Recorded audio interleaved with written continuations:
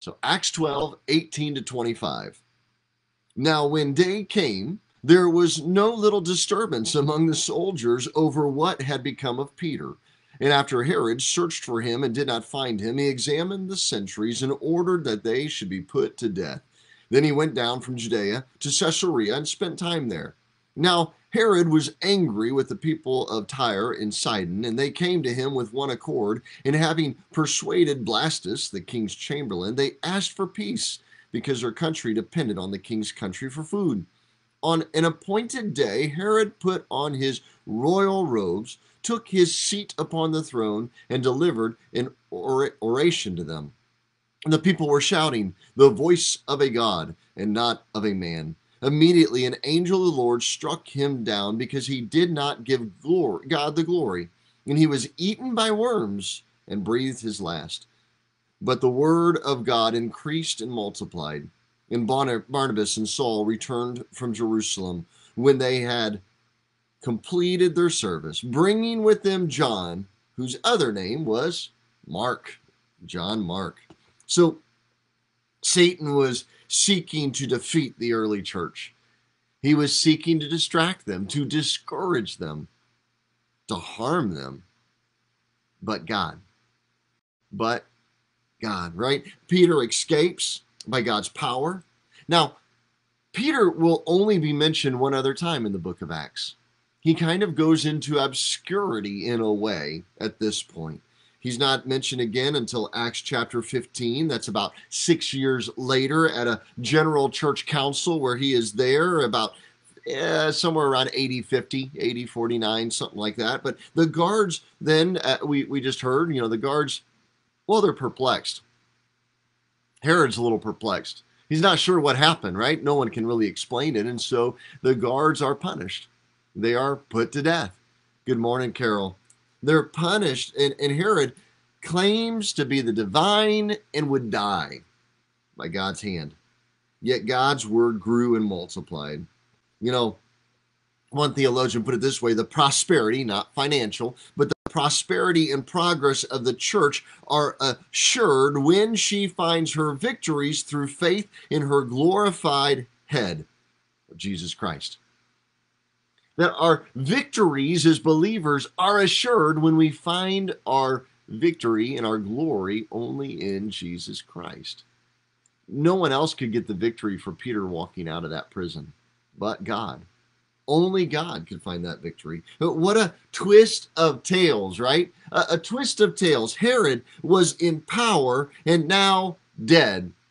Peter, almost dead, now freed. Only by the hand of God. I don't know what it is that you're going through right now. There's been a lot that's been on our family in the last few weeks, and more yet to come. And I don't know what it is, but we find victory. I had an individual at our Night to Shine come up to me, and he goes, pastors sometimes need a word, and I have this word that I felt that I needed to give you. He is involved in his church and things, and he goes, he doesn't really know us, and he goes, but Pastor, there's a great trial about to become. In the midst of some wonderful things that are going on, there will be a trial, to test, but remain strong in the Lord. I don't like hearing that, right? But yet there's a promise in it to remain strong in the Lord through it, through the desert, through those dark times, through the dark nights of the soul. When we trust God and we see that those great victories come when only God can show up and show off. In our family, in our situations, in our church, in our homes. Herod, oh, by the way, we see historically a little bit more. So Josephus writes more about the details of his death. He was flattered by his subjects. They called him a god. They called him divine. They worshiped him. He wasn't the emperor. Emperor worship was a thing in those days. They would treat them as if they were gods, but not Herod, not these tetrarchs, these local kings that were under the Roman ruler. No, they didn't claim to be gods. But Herod was flattered by these people and called a god, and he accepted the worship and the praise. He stole God's worship. It's the one thing God will not allow. He stole the praise and honor that was due only to him, to God. Here's another part of this. His subjects, King Herod, who he ruled over, they were Jews. It was the Jewish nation. He was ruling over the Jews. Their apostasy had gone so far, they no longer are even mentioned in Scripture by their holy tribal name. They are now said to be just subjects. That the subjects stood up and worshiped. And that under the complete control of an earthly king now, who they now worshiped as God. Do you see the depth of the rebellion? Do you see the complete rebellion that has taken place, the complete apostasy that has taken place, turning from God? I mean, remember all the way back to 1 Samuel 8, and at that time, Israel says, we want a king. Why did they want a king? They wanted a king because the other nations had one, and it would legitimize them. They would be a real nation now. Not a nation under God, right? We can claim that, but we aren't. We are a nation under a ruler. We are a nation under whatever ruling power, right? We are a nation under a king. Israel wanted to be a nation under a king. And Samuel, he said, why do you no longer trust God? God who has led you, God who has guided you, God who has protected you, saved you, everything, and yet they no longer trusted God. They wanted to be legitimate. They wanted to be politically correct. They wanted to be, seen in the political world as of value. And Samuel even then warned them when they turned their hearts to an earthly king, that king would do some major things over them, that would rule it over them, tax them, all kinds of things. Yet they still demanded it. Blinded by the world around them, the world had seeped in.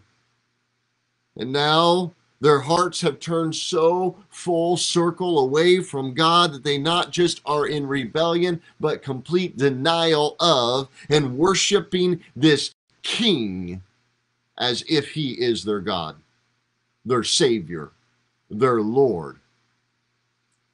Can I tell you, I don't care if it's Republican, Democrat, Independent, when we worship a president as if they are the Savior of this nation, we as believers have become apostate to God. We don't like hearing that. You know, that's the one thing that I could preach all the theology I want and preach it completely wrong and people won't leave. But if I preach anything political, they get up and leave. I could tell you of 6 individuals in the last 5 years who specifically have left. Some have thought I was too liberal. Some thought I was too conservative. Because they didn't know. They allowed their emotions to overrule. When really the issue is I'm too biblical. It oversees. Does that mean we don't vote? Absolutely. It means we vote. We vote our conscience. We are called to be a part of, but we do not find our salvation in the rulers around us. No one will fix our economy. No one will fix what is ailing except for Jesus Christ. We as believers ought to be the ones to stand up proclaiming that more and more and more. But like Israel, they had begun to allow their worship to be given to an earthly king.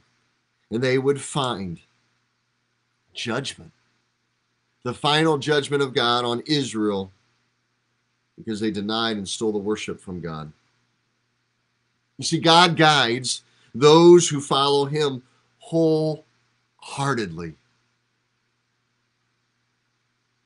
You know, the message of holiness is a holistic message. Now, I'm not just talking, okay, creation and being good, eco-friendly people. I mean, okay, that's part of it too. I'm not just talking about being pro-life. That's a part of it too. I'm not just, talking about, reading our Bible. That's part of it. But the holistic gospel changes us emotionally, spiritually, and physically. It changes the world around us, the atmosphere around us. We bring heaven on earth when we are truly, wholeheartedly following after God. He wants to redeem us.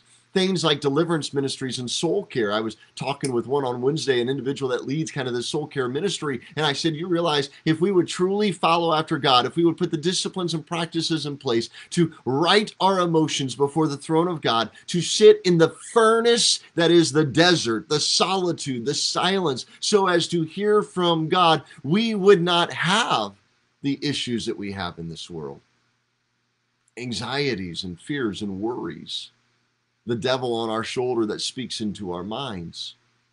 But because we live in a fallen state, it is there. But by the grace of God, we don't have to succumb to it. We don't have to begin to turn our hearts into worshiping things of this world versus the things of God.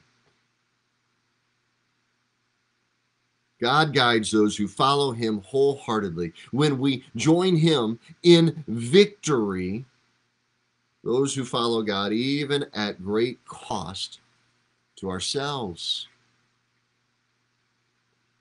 This should be a reminder to us. There is a day that is coming. There is a day that is coming where God will call all accounts to order. He will judge us all, and he will restore all things. He will restore all believers, and he will rid his creation of all who have chosen darkness. It's that eternal punishment of hell. He will put all wrongs right. That's why we can forgive, as we talked about on Sunday. We can forgive because it's not on us to make things right. It's not on us to withhold forgiveness so that someone is truly repentant and learns. It is on us to show grace and mercy even in the midst of their not understanding it. There is a day coming when God will call us all to accounts. All. There's a bad theology that goes around the church that talks about multiple judgment seats. Scripture does not describe multiple judgment seats.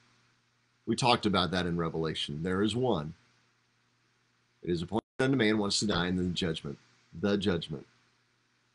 There is a judgment where we will stand before God, the sheep and the goats, those who receive the reward and those who do not. Often we have used this idea of a bema judgment, that we as believers won't have to stand and be held accountable for our misdeeds, our wrongs. We will. Now, it is covered by the blood of Jesus Christ, but we will still be called into account. The question is not the account. The question is, will Jesus stand up and say, yes, this is my child. I have paid that penalty. The blood was applied.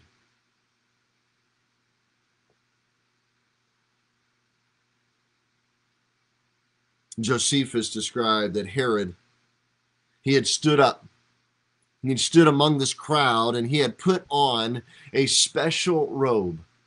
It was a gorgeous silver robe, is how Josephus described it. And it was designed especially to reflect the sun. And he stood on such a platform facing the sun so that when the people looked on him, his garments would shine and he would glow as if he were divine. Not only did he accept worship, he manipulated it. He not only called himself divine, he sought to fake the divinity. It was designed to reflect the sun, making it look like he was shining as if he was God. And God would not share his glory. And Herod was called to account and died that day. God's glory was revealed in Jesus to all of us, not to Herod. Herod, though, helped reveal God's power and his power to judge. When we reach that point that we have gone so far to begin to take God's glory from him, the judgment is swift. God's power would shine and his mission would go out in spite of. This mission that we begin to see will begin. As we move on into this next section, into chapter 13, we see the sending out of the church that would begin to take place. The strong multiplication that would happen. And the glory of God that would be revealed as people begin to experience him more and more. So God, I pray that in everything we do, everything we say, every way we act, we would be a people revealing your glory, not stealing it. We would be a people shining to you, not ourselves. That we would be a people, as we talked on Sunday, that are so aware of the debt that they owed, that they could never repay, that we will forgive. Doesn't mean they come back into that same toleration. It doesn't mean that they come back into the same place of responsibility and authority in our lives. They no longer control us. That we can see them without ill. We could greet them. That we could pray for their blessing. Pray for their well-being. Pray good things, not harm.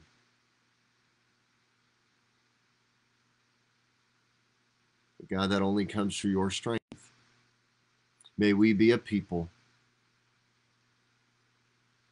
that shine your light, not ours. And our weaknesses be strong, O God. We'll give you all the praise, all the glory. In Jesus' precious name, amen. Amen. Well, go